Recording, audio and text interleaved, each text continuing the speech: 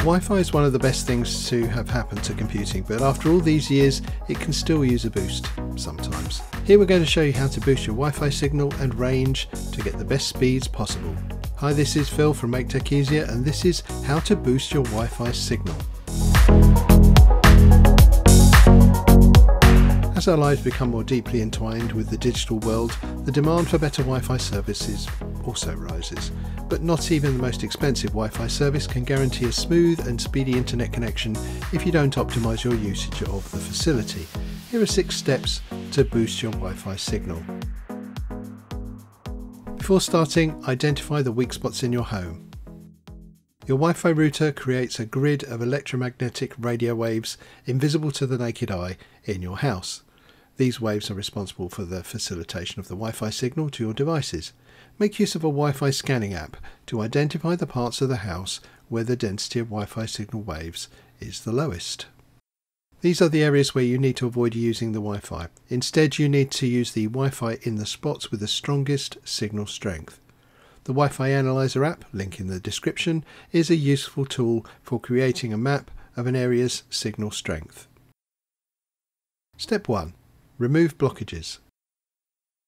Sometimes other electronic devices in your house can be responsible for blocking the electromagnetic waves coming from your router, leading to poor signal strength. For instance, an air conditioner operating directly next to a router can sometimes interfere with the Wi-Fi. To determine if a particular device is causing a problem, turn that device off and see if it affects the Wi-Fi signal strength. If you do find some interference, either move the machine if you can't turn it off permanently, or move the router itself to a different position. Step 2. Use an external antenna. Remember the old radio sets that used to have extendable antennas in the backs which you would pull out and move around to catch a better signal? Similarly, you can buy an external antenna for your router to transmit Wi-Fi signals equally in all directions across greater distances.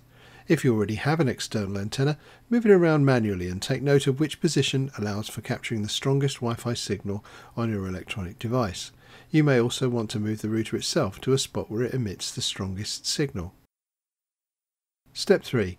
Use an extender or mesh system. While the antenna picks up existing Wi-Fi signals, an extender is used to extend the range of your Wi-Fi signal. This is particularly useful in larger homes or office settings where a number of people in separate areas use the same digital network.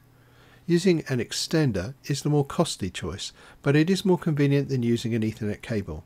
If more people are using the Wi-Fi, you can ask them to chip in towards buying the extender.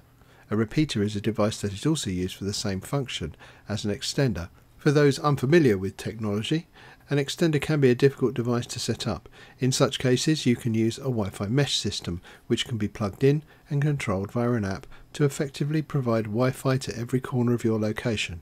While an extender will boost your current Wi-Fi network, the mesh system creates an entirely new network for your use. All in all, a mesh network is easier to set up and control, but is also the more expensive choice compared to an extender. Step 4. Switch to a different Wi-Fi channel. Wi-Fi is supplied through separate channels like TV channels, and just like with TV, you can change the Wi-Fi channel if the present one isn't doing it for you. If a nearby router is using the same channel as you, it can reduce the speed of your Wi-Fi. Again, you can use an app like WiFi Analyzer to check which channels other routers in your area are using. Go to the browser's online interface and switch to a channel with the least amount of users. Step 5. Turn your transmission signal up. Check your router settings for one that is related to the transmission power of the signal. It's sometimes indicated by the letters TX or something similar. Once you've located the option in your Wi-Fi's online interface page under Advanced Settings, check to see if it's turned up to 100%. If not, turn it up to a maximum for better signal strength and range. However, sometimes the transmission signal may be set at less than 100% by your Wi-Fi supplier for legal or hardware related reasons. Talk to your supplier before changing your transmission signal strength to ensure you're not harming your router or doing something unlawful. Other factors to consider. Frequency. Most Wi-Fi networks in the US use the 2.4 GHz frequency to propagate Wi-Fi signals, but you can also choose to switch to the 5 GHz spectrum. Since this frequency is generally less used, you get a less congested network connection with greater stability and less disruption by neighbouring routers. To switch to 5 GHz, you need to access your Wi-Fi's Internet Access page as an admin and change the settings for the 802.11 band selection field from 2.4 to 5 GHz. Updating router firmware. Using the same router for several years often means the firmware in the device has become outdated, leading to poor performance and weaker protection against network malware. Every router manufacturer uses a slightly different process to update firmware, but the resources for doing so are usually available on their website, along with the files which you will need to download to update the router firmware. Getting the latest router. If your router is too old or outdated to keep up with modern Wi-Fi networks, your best bet for improved performance would be to simply buy a new one with a better Wi-Fi standard. It's better to spend money on a new, more efficient router than keep using your old one that performs poorly and leaves your network vulnerable to attacks from newer forms of malware.